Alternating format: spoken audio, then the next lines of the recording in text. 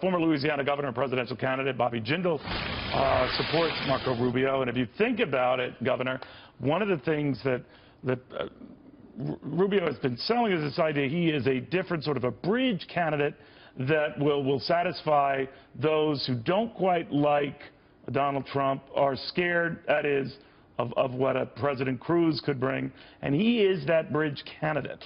And that is how he has been pitching himself and enjoying the big support he's been getting, certainly, you know, from powerful figures within South Carolina. Did that help him?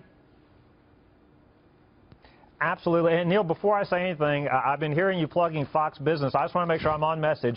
Everybody should be watching Fox Business Network. The best place to get your news, not only on election night. We're still getting it done. It took us like 10 minutes to get Gasparino to acknowledge that. But, I mean, all right, go ahead. Go ahead. Follow up with your fine point.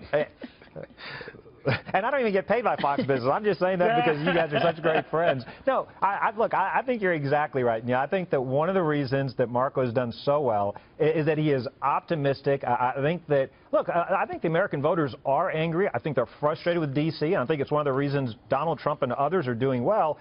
Without ignoring that sentiment, I think Marco recognizes voters are frustrated, but he also says we can do better. You know, better days are ahead of us. He can unify the party. He can attract voters.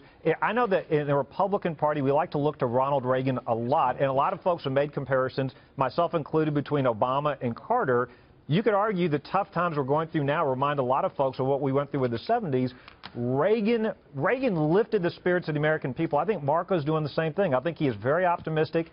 He is conservative. He understands people are frustrated, but he's saying we as a country can do better than we have done these last 7 years. It's time to apply these conservative principles and get back on the right path. All right, Governor, thank you very much. I do